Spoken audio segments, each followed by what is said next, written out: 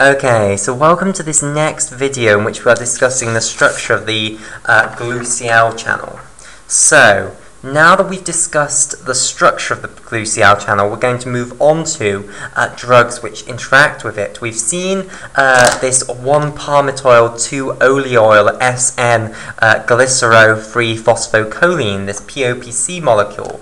We've also talked about glutamate, the normal agonist for this GluCl channel. We're now going to talk about the anthelminthic drug, Ivermectin, and this is a drug which is used clinically both in human medicine and veterinary medicine. So the anthelminthic drug, and it's called Ivermectin. Okay, so Ivermectin is often abbreviated to IVM for short. Okay, and we're now going to look at what it actually does to the GluCl channel and why it can be used to kill parasitic worms. Okay, right, so Ivermectin is going to bind to the GluCl channel and it's going to cause it to open, just like POPC caused it to open. Although we'll see that the way that POPC changes the conformation of the GluCl channel is very different from the way that Ivermectin changes the conformation of the GluCl channel. It also binds at a different site to POPC. So we see that POPC binds between the two M2 alpha helices here. Now, Ivermectin doesn't bind there. It binds here, basically. This is the binding site of Ivermectin. So I'll just label this up with IVM for Ivermectin. So Ivermectin binds more peripherally. It binds to the outer leaflet of the GluCl channel rather than the inner leaflet. Okay? And it too is a partial agonist for this receptor, so it will cause it to open. Right, so let's just discuss the changes that both of these drugs, POPC and Ivermectin, have on the channel, how they actually cause it to open. Well, basically, when POPC binds, what you see is that all of the M2 alpha helices move backwards. They all move outwards.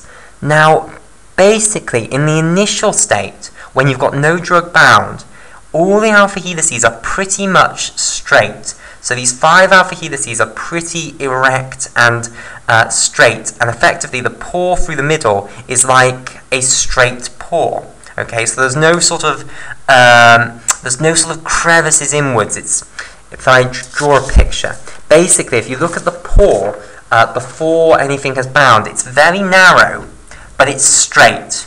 So it's like this. It is not like this, basically, is what I'm trying to say. It is a straight pore. So this is before anything has bound. So this is in the closed resting state. Okay? Now, when it goes into the open state under the influence of POPC, so what POPC does is it just causes the pore to become wider. Okay? So, the pore remains very, very much so straight, but becomes wider. This means that these hydrophobic girdles at the 9' amino acids, and also the gates that we have at the 2' amino acids, and also at the negative 2', they're all pulled outwards, basically, and there will be now a gap through the middle through which chloride anions can move. The way that Ivermectin opens the channel is very different. Basically, it does bring them out a little bit, but it takes them far more to something that looks like this, actually. So what happens is you get this large sort of crevice in the middle. The M2 alpha helices sort of kink like so, and that also helps the channel to open. Because if you think about it, this will be the position of that 9' hydrophobic girdle, which, even though we've said that there are 2 other ones, the threonine at 2' and the proline at negative 2', the leucine at 9' is the most important. So you can see that the leucines will be pulled out the way. They'll be back here, basically, now, and you've got a nice big gap through which chloride anions can move. So, basically the way that the two drugs affect the channel is different. That's my message through this. POPC will cause the whole pore to get larger, but they remain nice and straight, whereas ivermectin opens the channel in a different way. So basically there's not just one open state, it's more complicated than that. Finally, I'll also just say something about desensitization, the closed desensitized state. What's believed to happen there is that the channel closes even more than it was in the closed resting state, so it crumples down to an even smaller level, but very little is understood about the closed desensitized state. So, this is the effect of ivermectin when it binds to the GluCl channel. It will cause it to open. So you will now get chloride anions coming into the cell, basically. So, let's discuss why that is going to kill worms, why it's going to kill parasitic worms. Well, basically, these parasitic worms, believe it or not, they actually have their own little nervous systems, and they also have muscle, which is innervated by the nerves. And these neurons have these GluCl channels within them, which are allowing chloride anions into the neurons, okay? Now, if we give ivermectin to someone, then what's going to happen is it's going to get into the parasitic worm, and what it's going to do is it's going to bind to the GluCl channel, and it's going to cause that GluCl channel to open. Now, if the GluCl channel opens, then that's going to allow too much chloride to come into the neurons of the parasitic worm or other creature. We'll see we're also going to use it to treat head lice, which aren't a worm at all. They're an arthropod. Okay, so it's going to cause too much chloride to go into those neurons, and all the neurons are basically going to become over-inhibited, because if chloride enters the cytoplasm of the cell, then it lowers the electrical potential of the cytoplasm of the cell, and that hyperpolarizes the neurons, so they can't be excited. So basically, you're going to get huge dysfunction of the nervous system. You're also going to therefore get dysfunction of the muscular system, because the muscular system is controlled by the nervous system, and that's what's going to kill the parasitic worm. Okay, so what do we actually use ivermectin to treat in humans? Okay, so the first thing to say is that we use it to treat head lice. So head lice are a form of arthropod, okay, and basically we put ivermectin in shampoos that are specifically targeted against head lice. So what happens is when you rub this shampoo into your hair, ivermectin will be going all over these little head lice, and it will be binding to their GluCl1 channels and causing over-inhibition of their neurons, basically, and that will cause dysfunction of the muscular system and the nervous system, and it's bye-bye for the head lice.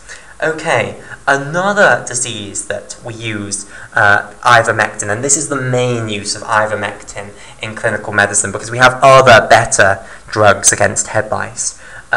One of the main things it's used for is onchocerciasis. Okay, so let me talk to you about this. Okay, so onchocerciasis, which I'll put up here. So onchocerciasis. Okay, onchocerciasis, or river blindness, is caused by a parasitic worm known as Onchocerca volvulus. And I'll just briefly give you a little bit of insight into the life cycle of Onchocerca volvulus. Okay, and we're going to use ivermectin to treat it. So onchocerciasis is caused by a worm, a parasitic worm, which has the name Onchocerca volvulus. Okay, so basically in certain countries of the world, you have a fly. Okay, so basically onchocerciasis is spread by flies. So it's like malaria, which is spread by an insect. So it's not spread by mosquitoes, however, it's spread by some flies. So here is our bad guy, this is our fly here. Okay, and this is a specific type of fly. So here's our fly's legs. It's a fly known as a black fly. Now, what's going to happen is this black fly is going to irresponsibly get itself infected with Onchocerciasis volvulus. Okay, and we'll see how it gets infected. We'll see the cycle, basically. It gets infected, it infects the human, and the human infects it, basically. So, it's infected with Onchocerciasis volvulus. And basically, what it's going to do is it's going to come and bite the human to take a blood meal. So here comes our human. Okay, and the black fly decides that the human looks rather tasty, so goes and bites the human, okay, and when it bites the human and takes some blood, what will happen is it will leave Onchocerciasis volvuli larvae in the skin of the human, okay. So then what happens is these larvae grow up into adult Onchocerciasis volvulus, okay, so they become adults. And what happens is these are a massive great worm. Well, they're not a massive great worm, but they are a big worm that will be sitting in the... oh, goodness, what am I drawing? Get rid of that. So they are a worm. Okay, I'll just draw a single line. So they're a worm which will sit in the skin. And basically, this worm is palpatable. Basically, what you will find is that in your skin, you will have large subcutaneous nodules. So subcutaneous means that they are under the skin, they are under the epidermis and the dermis. So remember, you have multiple layers of the skin. You have the epidermis, the outer layer, which is consists of 5 separate little layers, but effectively that's the layer that makes you waterproof. And then underneath you have another layer known as the dermis. Okay, and this contains things like your sweat glands, it contains the blood vessels, it contains the sebaceous glands, the hair follicles, the sensory apparatus, so the Parkinsian corpuscles or something like that. And then underneath that you'll have subcutaneous fat. And in this subcutaneous fat region here, we have the Onchocerciasis volvulus adult sitting there. And basically this will form such a big lump that it's palpatable from the outside, and it will form what's known as a subcutaneous nodule. Subcutaneous nodule. Okay, right. Now, that's not very nice. You can actually feel these subcutaneous nodules, and what will now happen to make matters worse for you is this adult will start releasing babies, basically. It will start producing microfilariae, okay? So it will produce microfilariae, okay? And then what will happen is another black fly will come and bite your skin, and when it bites your skin, it will take in some of these microfilariae, and those microfilariae will develop and infest the black fly, so that now that black fly is infected with Onchocerciasis volvulus. It will then produce larvae within it, which can then go back to the human. So that's the sort of parasitic life cycle of Onchocerciasis volvulus. Okay, right. Now, why does this cause blindness? Why does this cause river blindness? Well, basically, what will happen is this will, if this happens in the cornea of your eye, okay, then what you get is inflammation of the cornea, and you gradually get keratinization of the cornea, and it becomes thicker and thicker and less translucent, more opaque, and that means that you become blind. So remember, if I just remind you of the structure of the eye, then what you have here is the lens, okay? Here is the pupil surrounding the lens. Okay. Oh, actually, no, that's not right. Let me draw this again. So, I've also called the iris the pupil. No, this is what happens when you don't prepare for this portion of the talk. Right. So here's the pupil. Here are the suspensory filaments with the lens here. Okay. So these are the suspensory ligaments. Okay, and then round the back what you have is the retina. So this is the eye, and then over the top here you have the cornea. Okay, so this is the cornea here. This is the iris. Okay, these are the suspensory ligaments here. also known as the zonule of Zinn, suspensory ligaments. Okay, and this is the lens here, and at the back we have the retina of the eye over here.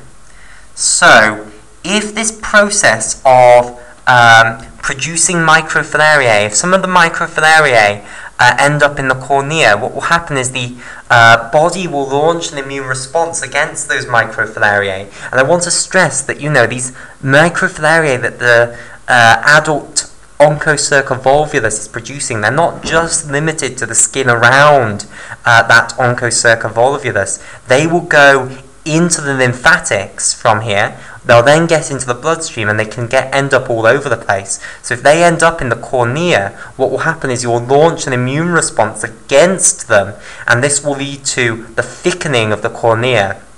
Okay, it will lead to the keratinization of the cornea, and there shouldn't be keratin in the cornea. Well, there's a tiny layer of it, but it's mainly made up of very ordered collagen, so that it's actually a translucent layer.